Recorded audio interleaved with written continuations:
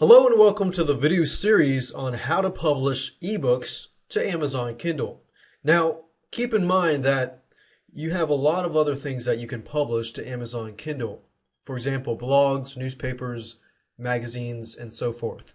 Now, in this particular video series, I'm going to primarily focus on ebooks.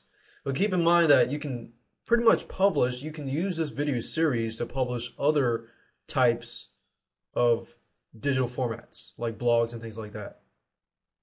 All you do is basically upload it, I think, in a different format, but the process and everything else is pretty much the same thing.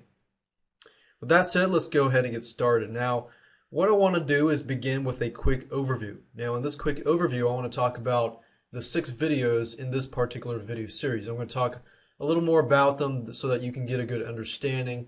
Then we're going to move on to talk about the tools that you're going to need and that we're going to use so that you have the tools ready before we actually implement the actual system. So video number 1, of course, is this particular video.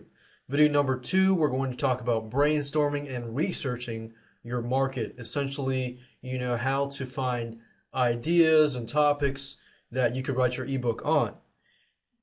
And then how to figure out whether it's going to be profitable or not. Because remember, you can do as much brainstorming as you want, but if you don't do the proper research to make sure that there is indeed a hungry market of buyers for that specific niche, then you're really creating all this for nothing.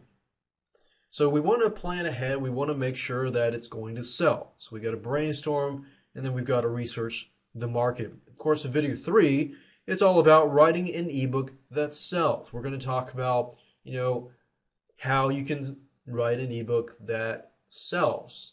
How do you plan ahead of time to ensure that the content inside the ebook is good enough that there are going to be people out there that are hungry to buy it. And of course, in video number 4, we're going to talk about formatting your ebook. Now, with Amazon Kindle, you don't have to get really fancy, but there are a few things that you need to pay close attention, like how to format your ebook,